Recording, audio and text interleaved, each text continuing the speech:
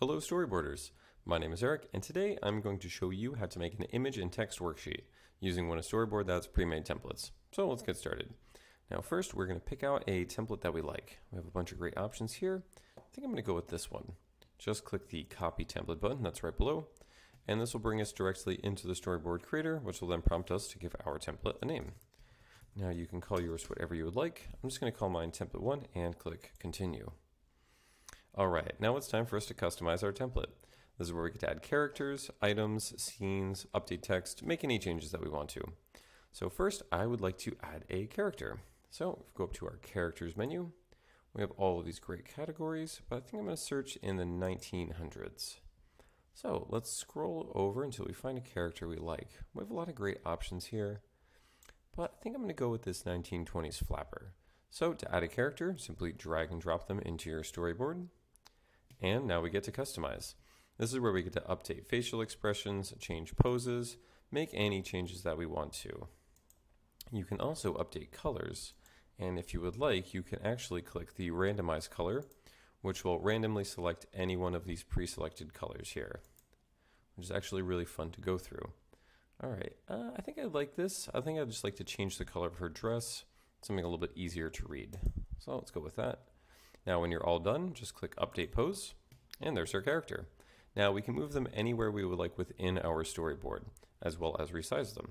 So to resize, just drag the corner of the image, and there we go.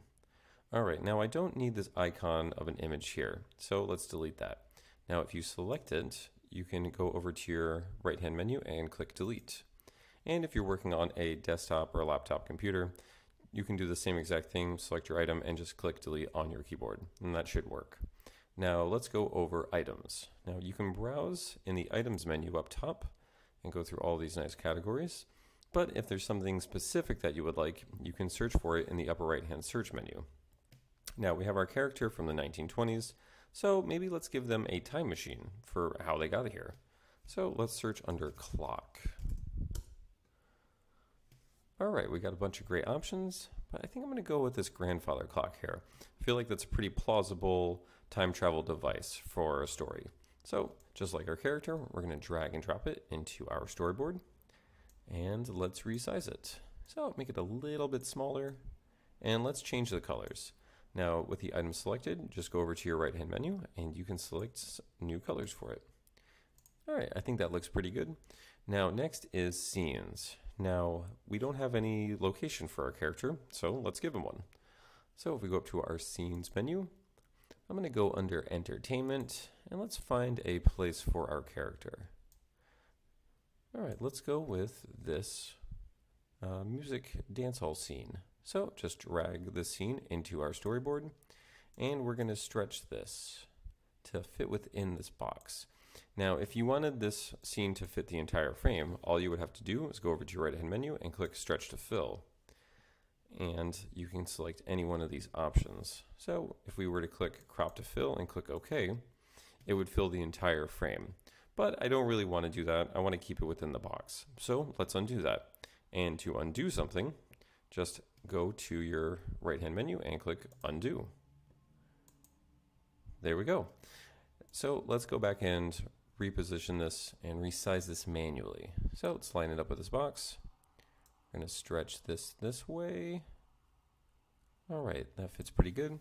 And we're going to send this all the way to the back of our template so we can see our character and our clock. So if we click here, there we go.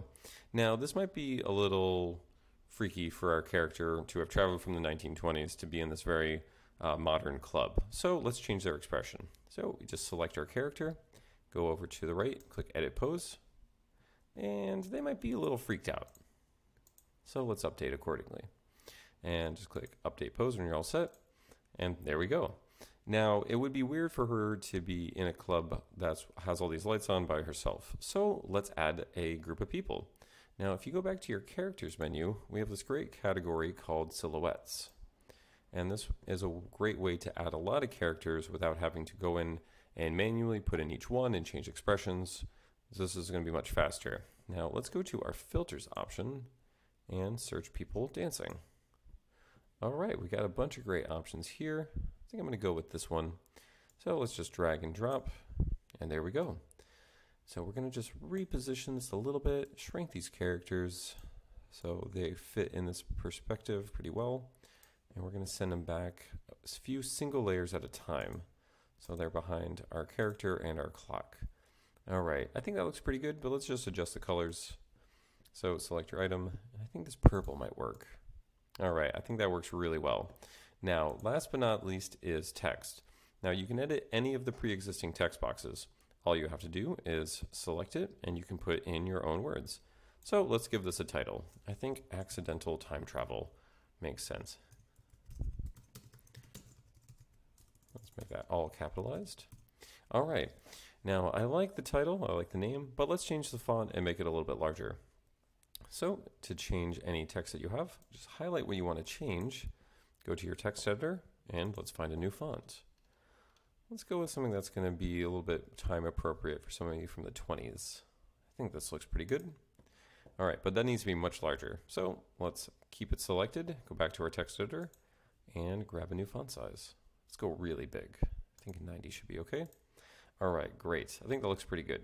Now, just like your characters and your items, you can move text boxes and resize them. Just grab them and move them wherever you would like. So let's give our title a little bit more space to breathe. Now, when you're all done with your template, all you have to do is click the Save and Exit button in the bottom right-hand corner of your screen. And that is how you make a worksheet using Storyboard That. Thanks for watching, and happy storyboarding.